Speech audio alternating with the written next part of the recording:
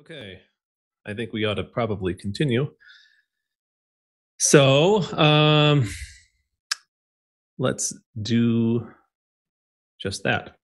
So we're headed next to talk about some basic statistical terms. You can either look at this on the course webpage if you want, or you can also open the notebook here. There's actually nothing in these notebook cells in terms of code cell.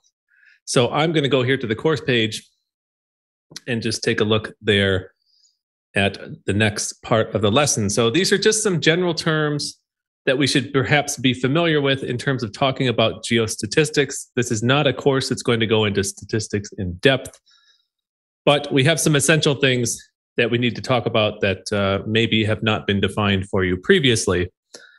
And one of the things that's kind of motivating this is if you think about things like measuring ages of different geological entities, our methods are continually improving to give us more and more precise ages, but there are still lots of things that are causing us to have some uncertainty, some variation in the ages and things like that in the materials that we're dating that relate to the geological history. And that's part of where we're going to start here. So the first thing to talk about basically is the difference between a population and sample. This is all available for you to read through on the course page, so I'll kind of keep it relatively short here. But the point basically is that what we deal with whenever we go out and collect any kind of geological data is collecting a sample. So the sample that we collect could be a rock sample, could be something else, water sample, or whatever, sediment, soil, whatever it is. And that sample that we collect, we're hoping is something that can be used to tell us information about a much larger population. So if the population was all of the rocks of a given type, could be all of the Rapakivi granite in Finland, that might be our population. What's available to us at the surface is only a small amount of that population. So if we wanted to look at all of the feldspars in some granitic body for whatever reason, of course, we can't look at all of them. It's simply not possible for us to do. We can't access the samples at any sort of substantial depth.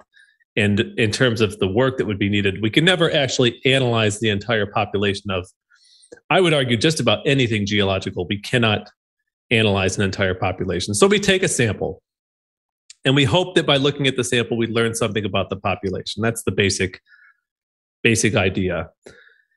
And you can see, for instance, some additional information about that on the course page. The overall hope is that the sample is representative. And by being a representative sample, it means that, yes, the sample we took can be used to tell us something about the larger population. And typically, the way to get a representative sample is to collect enough material in your sample that you feel confident you can then use that to infer something about the larger population. So whatever the thing is, if it's minerals that you're dating, if it's fracture orientations, whatever, you need enough data to be able to say that the sample is indeed representative. And we try to do this by collecting, to the extent that it's possible, our samples in a random way. So not biasing to look for minerals only from a certain thin vein of material in part of our sample, but to try to sample across the batholith or whatever to give us a random sample. Now, the thing is, a random sample does not guarantee that the sample is a representative sample. So that's what's illustrated here on the course page. You see here a population of different little fossil creatures. So I guess there's, trilobites and brachiopods and coral pieces and stuff like that. Not a paleontologist, and I won't pretend. But these are all little creatures, and we could go out and collect a sample of those creatures that might look something like this. And that's just, in this case, from a random sample of 1, 2, 3, 4, 5, 6, 7 creatures out of this. Let's call that our population. And if we went back in and took another random sample of 7 or more creatures, we could end up with a sample that looks like this. And this, obviously, in both cases, although we have taken all of these samples out of this population, they look different. They are not necessarily representative of the population as a whole. Maybe we need to collect more material. And maybe there's some kind of bias in what we're sampling. So there's a lot of different biases in earth science data. It could be a preservation bias in terms of what's preserved and what isn't. But ultimately, in this case, two different samples randomly selected, and they look different. And if you took this sample and said, okay, I'm going to use that to describe the population, you would probably say, like, it looks like it's mostly made up of small creatures. There's some different corals and things like that. Whereas the other population here, I think that's a brachiopod, and it's a pretty big thing. And there's some other bigger creatures here, and you would just make different conclusions based on those two samples. So randomness in your sampling doesn't guarantee your sample is a representative sample. So that's one of the ideas here. Another example here of a case where random samples from different populations could also be somewhat problematic. So here we have a population of creatures, again, a sample that's taken out of that population in the blue box here, and their sample looks like this. We've got a different group of creatures down beneath it, and you can see there are more of these kind of trilobites there, and just a different distribution. The prevalence of different creatures varies, but the sample looks almost identical. Very similar samples in this case. This too can be a problem, that just because you have randomly sampled doesn't mean that you capture the differences in two populations. So that is, again, part of the reason why when we do things like measure ages, we don't just take a single measurement and move on, but we try to replicate the ages. We try to make sure that there's not something that's biasing our interpretation. Sometimes there is, and that's part of dealing with our data. There are outliers and there are things that we need to try to understand, but the fundamental idea basically comes back to this random sampling of a population to try to understand the members of that population. So that is basically populations and samples very briefly. And again, please feel free, you can go back on the course page and read this through again if you would like to understand it in more detail. Uncertainty is another thing that we have to face. And of course, this is intuitive to us as geoscientists because a lot of the measurements that we take, a lot of things that we date, a lot of materials that we deal with are very much just full of uncertainty. And there's a nice little example here at the start of the cost of operating a drill ship to drill offshore in deep water. Costs about 350,000 euros a day for a drill ship, and an oil platform costs about 300,000 euros per day. The point being that if you're trying to locate some sort of hydrocarbons at depth, you want to be fairly sure you've taken into account as many of the uncertainties as possible so that you don't spend several days drilling and have racked up a multi-million euro bill and end up hitting nothing that is a proven resource. So uncertainty is something that we have to sort of embrace and deal with, and that's probably no surprise. A couple concepts here that we can talk about relate to what we can define as precision and accuracy. So this is what's shown in these figures down below. So if you think about it, probably all of you have been out in the field before with a compass. You take measurements of orientations of some fold or fault or some other kind of feature in the rock with the compass. Needle points in a certain direction, and if you have a compass, most of them will have some kind of graduation, some sort of ticks on there that maybe are about 1 degree apart. So the best you could possibly record in any one of your measurements would be some 1 degree plus or minus 0.5 as the precision that you could record in your measurement. That's true even with extremely precise equipment. There's always going to be some uncertainty in terms of how well we can report our measurements. So we try to minimize the uncertainties, of course, but that's something that can be challenging to do. And we try to minimize things by being as precise and accurate as possible. But those two words may not mean that much, or may not be clear what the distinction is between them. So precision tends to be a term that you can use to refer to how much variation there is between repeated measurements of the same item. So if you were measuring the orientation of some structure and you put your compass there, took a measurement and did that 10 times, a precise measurement would show very little variation in the orientation of the compass each time, whereas an imprecise measurement would have larger variation between each of the measurements that you take. So in both of these cases, these points that are kind of all clustered together in this little bullseye diagram, both the top two cases have a small scatter, a relatively small scatter, which means they're fairly precise measurements. Accuracy has more to do with whether or not you're actually getting the correct solution with what you're measuring. So in this case, for instance, in the top two panels, you have here, in the case, small scatter, so precise measurement, and it's also accurate because it's falling within the bullseye here of this little diagram. Whereas on the other side, you have precise but not accurate. So these points are all clustered closely together, but they're not actually recording or giving you back the expected value. So that's the kind of key distinction there. Below, you can see an example here of, again, this is accurate in terms of the distribution of points. This is accurate, but of course, it's not very precise. There's a lot of scatter between the points. However, they are scattered around the middle of this plot. And the worst case scenario here would be that you have imprecise and inaccurate results. But you can find a little bit of the description here. Precise measurement has a small random error between measurements. So that's the idea, like with the compass, you go back and take the same measurement 10 times. The random error of you're just putting the compass on the rock slightly differently each time, as long as that's small, you can say that your measurement is precise. An accurate measurement is one that has small systematic error. So this is the error from the known value being small. And of course, we don't necessarily have a way to know whether or not we have systematic errors. Random errors, we can just retake our measurements many times. And if we do that over and over again, repeated measurements will show us whether or not there's a small or a large random error.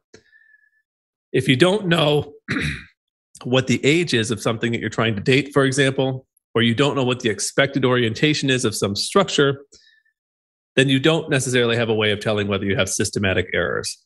So there's reasons and ways to handle this, but this is just the reality. The picture down below here sort of shows what that looks like. So in each of these cases, we can say that we have small random error up here, and large random error down in the lower two panels, because we can see the points are clustered closely together in both of these two, and they're not clustered closely together in the lower two. However, we have no idea what the systematic error is in the case that we don't know what the known value or the expected value is beforehand. So that's the thing that can be quite challenging to face. And this is one of the reasons why when labs are doing dating of samples, they repeatedly go back and date something like a standard, because that standard will tell you whether or not your equipment is measuring the expected value and giving back the expected value. So if you have some standard that you know has a certain age, you should hope that your dating equipment, whatever instrument you're using, gives you something close to that age every time you go back and measure the standard. So that is the kind of idea of random and systematic error, precision and imprecision, accuracy and inaccuracy. And again, please feel free to go back and have a look at the course page here if you have any questions about that. So as we move a little bit closer to the exercise for today, we can talk about how we report measurements. This is something that's probably, if you've taken an introductory physics course, this is something that often comes up there. Just the way in which we want to report our values. And the typical way of doing that is to take something like our best estimate of what the value is that we've measured, plus or minus some uncertainty. So if we think about the compass example, we might say, okay, it's 300 degrees is the best estimate of which way the compass needle is pointing, plus or minus 0.5 degrees. And this X best will depend a little bit on what you are actually measuring. And there's several different ways in which you can calculate what that kind of best estimate might be. But the basic idea is that for anything we measure, since we are not afraid of the uncertainties, we'll say we have the value plus or minus some uncertainty. One of the things we can use to give us an estimate of X best is the mean.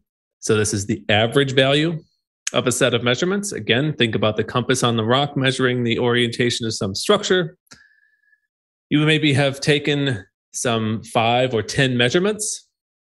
And if you sum those 10 measurements together and divide by 10 in terms of the orientation, you sum them all up and divide by 10, that should give you the average orientation of the structure that you've measured. And you could think about that, for instance, as your X best value for those 10 measurements. So mean function looks like this. This is probably pretty intuitive to you because basically you just add up some things and divide by the number of things you've added up to get the average value. If you don't know what this sigma notation is, so this is the big Greek letter sigma here, there is something in this week's exercise hints. I guess actually I can just pull that up very quickly here because I think it's right at the top. There's a thing about sigma notation and how it works. So you won't see it a ton in the course, but it's something familiar, hopefully. And if not, you can have a look here on the course page to see what sigma notation is and how it works. But basically, we're summing up the values we've measured and dividing by the number to get the average. That's our mean. Now, when it comes to looking at things like how much do the values differ from one another, a natural thing to want to do is to take something like the deviation or the residual of each measurement. So the deviation, in this case, d of I, because this is the deviation for a single measurement, is simply the difference, the signed difference between the measured and the mean value. So the deviation here would be some measurement you've taken, one of your measurements of the orientation of some rock unit, minus the average. So if your value was higher than normal or higher than expected, you get a positive deviation. If it's lower than expected, you get a negative deviation. Okay, very easy way to see whether or not your value is right on the mean or far away from the mean. A small deviation would be indicative of precise measurements. And in this way, you might be tempted to then just say, oh, well, let's just calculate the deviation for every one of the things I measured, add them all up, and that way I'll know right away whether or not my values on average are close to the mean value. The problem is if you sum up all of your deviations, you get back exactly 0. And that comes from the way in which the mean is calculated, that if you do that summation, and what you'll end up with is your deviations will sum to 0. For that reason, instead, to measure this kind of how much do the values differ from one another thing, we use a form here for the standard deviation. So this is why you can't just take the deviations themselves, but you have to use something a little bit different. What we do in this case is we can take all of our differences like we had before, xi minus x, that looks familiar right here, but we square the values and sum them up.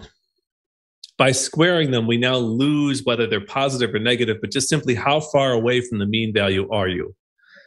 And in that way, if a value is overestimated and underestimated, when you average them together, you don't get 0, but you get something that's going to still be telling you how far away on average is the value from the mean value.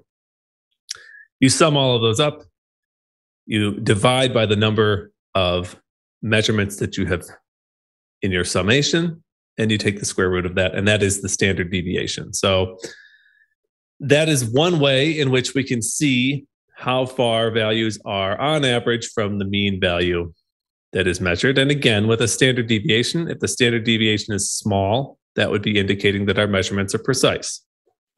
If the standard deviation is large, of course, the converse is true, meaning that the measurements are not very precise and that the random error is large. So this is basic calculation of the standard deviation. One thing to watch out for here is that there are two different ways in which standard deviation can be calculated. The one above is, I think, the kind of simplest case.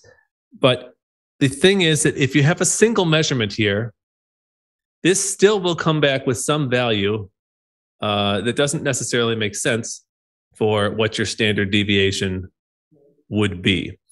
So, in fact, what it will do is you'll notice if you have a single value, the average of that single value will be the value itself. So then this will be 0 when you subtract the two, which would suggest your standard deviation is 0, which might make you think, oh, I have infinitely precise measurements. That's not necessarily the reality. So instead, there's another version of the same equation here. It looks very similar, except for the bottom has n minus 1. So that if you have a single value here, this 1 over n minus 1 is going to give you a 1 over 0, or in other words, that this will be undefined, which is telling you essentially that your standard deviation is not defined for a single value, which perhaps mathematically is a better way to describe standard deviation. Of course, this will have some small effect on the values that you're measuring here. But again, if the value of n is fairly large, that difference between the two equations should go away with increasing numbers of measurements. So one more thing that we can talk about here in our set of our basic statistics is the standard error. You've probably also heard about standard error before, and maybe do or do not have some sense of what the standard error tells you. But it is basically just the standard deviation divided by the square root of the number of samples. And what this means is that this value, if the standard deviation is not changing, this value will get smaller as the number of samples increases. So this is a little different than the standard deviation. And this last little section down here at the bottom kind of addresses that point. The standard deviation is meant to tell you how far a value deviates from the average. So is it close to the average value, or is it far away from the average value? The standard error is meant to give you an estimate of how much the mean value is varying. So it measures the uncertainty in the estimate of the mean. So it's a little different. I think in most cases for this course, we're going to stick to using standard deviation because we're essentially interested in the uncertainty that from the random error in our data sets that we're working with, but it's included here for the sake of completeness. The standard error is also here. Okay, so I'm going to say a little bit here about the normal distribution, and then I'll give you a little preview of our exercise, and we can have some time for questions and discussion, perhaps as well. Maybe we'll have a little time for questions after this next little piece of the lesson here. So one other thing we'll deal with in the exercise for today is the normal distribution, also sometimes called the Gaussian distribution. And it's basically a mathematical function that makes a plot like this, bell-shaped curve, that shows you if our mean value, our expected or average value is here in the middle, that the probability, if we randomly sampled out of our distribution, is that we're going to get something close to the mean, most likely. But of course, there may be some samples that are less common that deviate farther from the mean, and we may still select them upon a random sample. But if we randomly sampled this, in this case, these are average cinder cone slope angles. So this is like the slope on the side of a cinder cone. On average, they seem to cluster around a certain value, but there are some that are less and some that are greater than that value. And if we randomly selected cinder cones all over the world, we'd expect to be getting values close to the mean most of the time. So this is something that can be used to describe many different geological features. You could also think about it as, with our compass example, that on average, if we keep measuring the same rock unit with the compass, we would expect most often to be getting values close to the average. And then maybe every once in a while, you put the compass in a weird spot and you get a bad value. But the majority of the time, they will be close to the mean. And so this then probability distribution will be highest around the mean value and then decay away from there, meaning the probability of a random sample being close to the mean is highest and further away you go, the less likely it is to get one of those. So you can see here, this is again a couple Gaussian distributions showing plus or minus 1 standard deviation. So within this range here, random sampling should give us like 68% roughly of the samples that we would collect. So if we randomly measured rock orientation is just taking repeated measurements on some face, most of the time we'd get a measurement that's between this range here, which is 1 standard deviation from the mean. 2 standard deviations is simply twice that distance away. So twice the distance from the mean value. And again, in this case, within this range of sort of the small end to the higher end of our range of cinder cone angles, we would expect to see in here about 95% of all of the cinder cones would fall within 2 standard deviations of the mean value. And again, maybe that's something you've previously seen. So you can see those numbers sort of highlighted here. And in the exercise this week, we'll play a little bit more with normal distributions. So that was quite quick and to the point, again, partially because this is on the course webpage, but yeah, I guess I'd like to know at this point, are there any questions or do you have any things that were unclear you'd like me to go over again?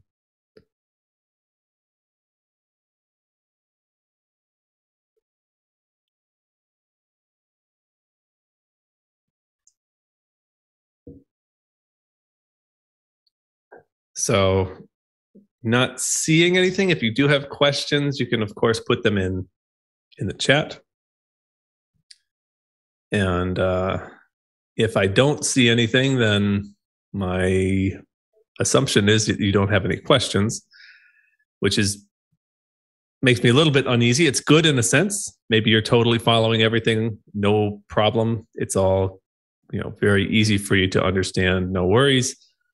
Or you're just not listening anymore and doing something else. So I know how this works on Zoom. And unfortunately, with this lesson, there were a couple places where we could have done a little bit of interactive Python stuff, but it wasn't really, it was kind of like not necessarily very geologically motivated, more like, oh, look how this equation works, which is part of what we want to do. But I think it's better that we try to do that with the geological motivation so that you're maybe intrinsically more interested than just some toy examples of how to plot points that are within 1 standard deviation of one another. So, okay, well, I will proceed then at this point. And what I will show you here then is our exercise for this week. So again, this will look a lot like what happened in the GeoPython course. If you haven't taken that, then there may be some new things here. We're going to be using Git and GitHub Classroom for the exercises, and this is something that's discussed in the GeoPython course. I think, do I have that open here? Still, I do. So there's some things in lesson 2 about Git and GitHub Classroom. If those don't sound familiar to you at all, I would encourage you to go have a look at the GeoPython course page to see a little bit about Git and GitHub Classroom. We don't need that to take a look at the exercise right now, but you will need that for turning in the exercises and working on the exercises in this course. So just a heads up there. But yeah, I'm just going to click on the link here. That will take us to exercise 1. I think I actually already have that open over here. So maybe I will leave this on the course page and jump to this tab where exercise 1 is already open. So this is basically about coding and visualizing geostatistics. That's the theme for this exercise. And in this case, it's out of 20 points. So don't worry if you're used to the GeoPython course where the exercises were out of 10 points. It's all just arbitrary. It's worth 50% of your grade. So I just did 20 points here because it was a little bit easier than 15 or than 10 points rather, to break down the points for different problems. So there's 20 points. But yeah, whatever. The exercises combined are worth half of your grade, and each exercise will be worth 20 points. So they're all worth equal amounts. I have a nice little example here of the motivation for this exercise. That's some little fake. Oh no, it didn't format properly. Oh, that doesn't look very nice here. I'll have to try to fix the formatting at some point. But this is a little dialogue between you and your Uncle Ismo, and Uncle Ismo's unimpressed with your geological knowledge. So he's interested in volcanoes and things like that, and you don't know the answers to his questions. And that's the kind of motivation here, is to be able to avoid these kind of embarrassing situations by doing things like data analysis of volcano data. That's one of the data sets we'll use today. So the Smithsonian Institution has a global volcanism program, and they have data available for a whole bunch of different volcanoes. I don't remember how many right offhand, but they have a big database, and we have the data that we can analyze in this week's lesson to look at things like how much the average elevation of volcanoes varies in different regions and things like that. So this is an exercise that's based on using Jupyter notebooks. This will look familiar to the GeoPython students, but again, if you haven't done it, you may want to have a look at some of the GeoPython course info to see how things are working. But I'll click here on the link at the bottom, which just gives us a preview of the exercise notebook. And so there are 3 problems in the notebook this week, and it's a single exercise. The first problem is basically about converting math to Python. Here, we're going to create some new functions, and the functions are going to allow us to do things like calculate the mean, calculate the standard deviation, and the standard error for, well, that's basically just the purpose of this first problem, is to make these into Python functions. One thing of note is that we have in this exercise, if I go back here just for a second to the file list, you can see the exercise. This is the notebook itself. And then there's this intro QG functions Python code or Python script. There's not much in it, but this is where you're going to fill in the functions that you're asked to create in problem 1, for example. So there's a space under here where you can define your new functions below this line. The reason for doing this is that we're going to be putting together a whole set of different functions throughout the different lessons that we work on.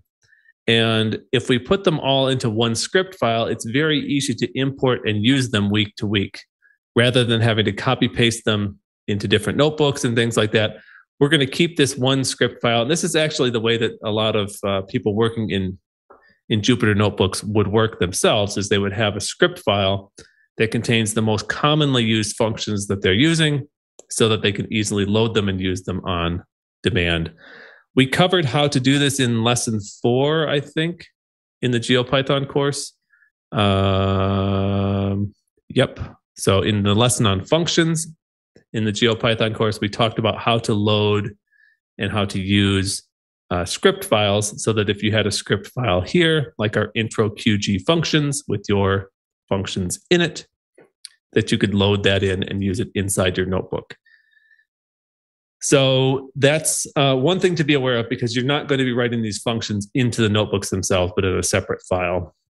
And when you save things at the end, when you're done working on the exercise, make sure that you save and commit your changes and push them for both the exercise notebook and the functions file itself. Again, we're going to be using the same functions file over and over again. And this is just the first week that we're going to be working with it.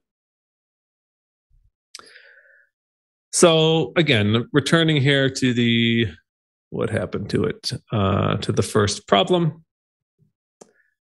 So we're converting math to Python. Basically, we have a mean function that's listed here. We'll create the mean function in the intro QG functions file, and then you'll see in here are kind of test cells. So this is where the function will be loaded from the intro QG function script file and then used to check and see whether you get the expected answer. And so there's some tests there for the mean, for the standard deviation, and for the standard error functions. And that's pretty much it for problem number one. You make those functions and you test them out.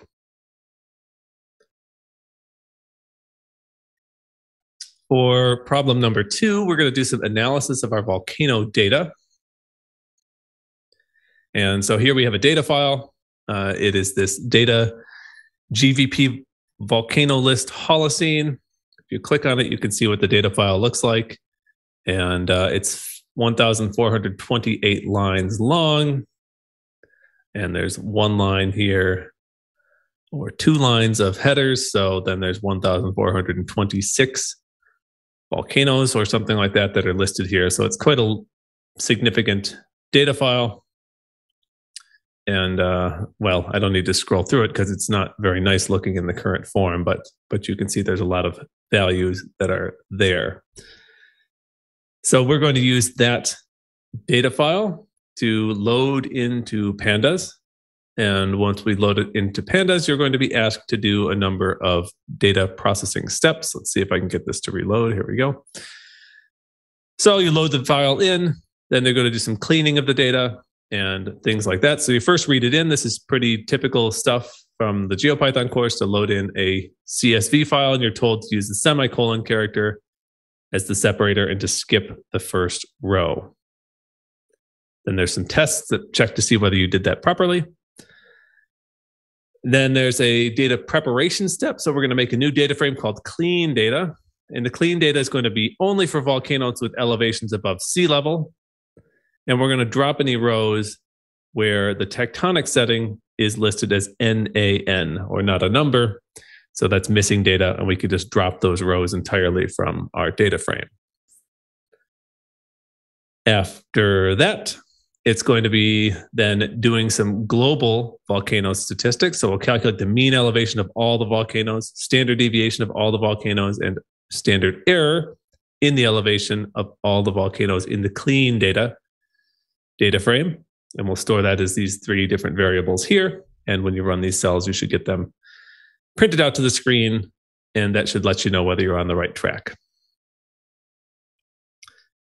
Part 4 of the problem is to then calculate some regional volcano statistics. So there's different regions. There's a heading in the data frame called region, and we can pull out our values for the different regions and then calculate what the mean elevation, what the standard deviation is, and what the standard error is for each one of those regions, which is kind of a nice thing to do to see how they compare to one another.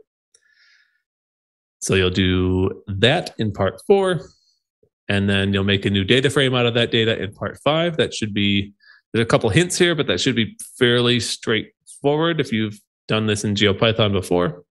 And then there's a couple questions for part 6 that are just basic things about what you saw. That's problem number 2. And then lastly, problem 3 is about visualizing our uncertainty. So we're going to start by making some bar plots of our regional volcano data. So this will be like one bar for each region. It should be very straightforward to do that with our regional data frame. But what we're going to add to that bar plot is an error bar that shows the standard deviation and elevation. So the bar plot would show the average elevation of the volcano, and then the error bar would show how much the standard deviation is.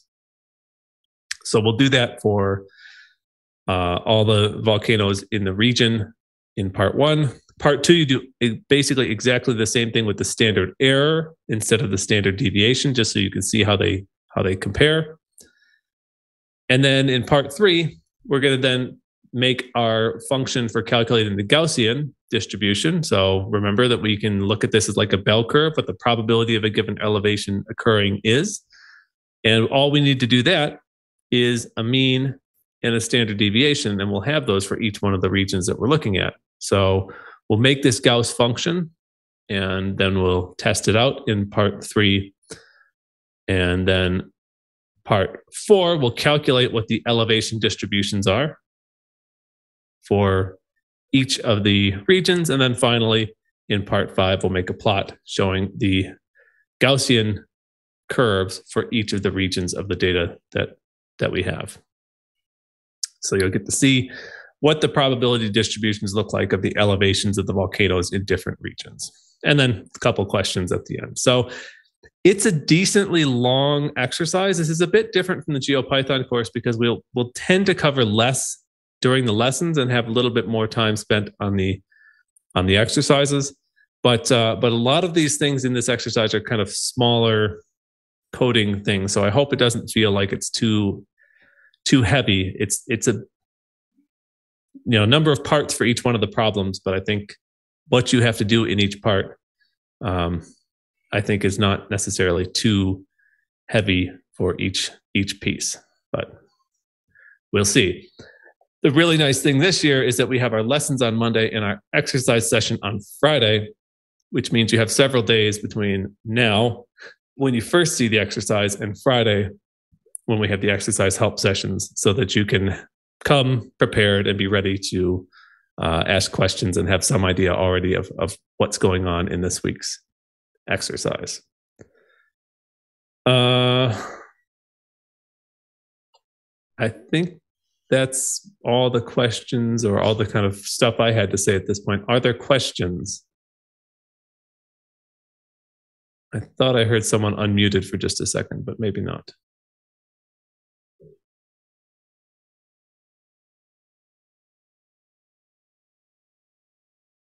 Do we need to put comments in these codes? Well, yes. I think you should basically kind of automatically be adding some comments when you're writing code in general. So yeah, like the GeoPython course, it's good to include comments. You don't necessarily need a comment for every line of code, but for instance, we're going to make these new functions like the mean function, standard deviation. It would be good to include like a short doc string for those functions where it just says in one line, calculates the mean of some set of values or something like that. Some short documentation there. If you include a doc string for a small function, probably you don't need any comments on individual lines unless you're doing something sort of, that's not immediately obvious. Like calculating the mean, probably everything you would calculate would be quite clear what you're doing. So, but yes, you should include comments. Other questions?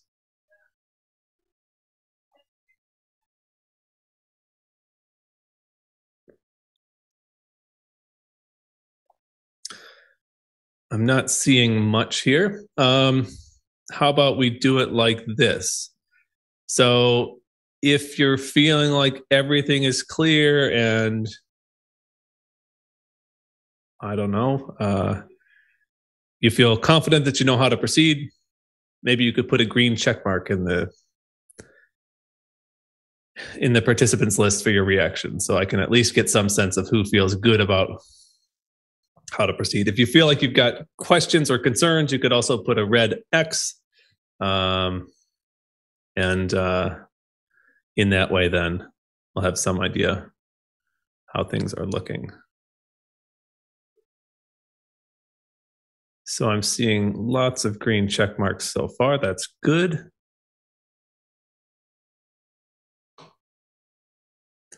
Okay. Well, I can stay on here for a few minutes still after we kind of finish if there are any questions. I think there were some people whose registration status was somewhat uncertain still. So if you have questions about registering for the course or anything else, I'll stay on for a few minutes. I'm going to stop recording in just a second. But yeah, if there aren't any other questions at this point, the links for the exercise and everything should be live. You should be able to go and get your own copy of the exercise number 1 now.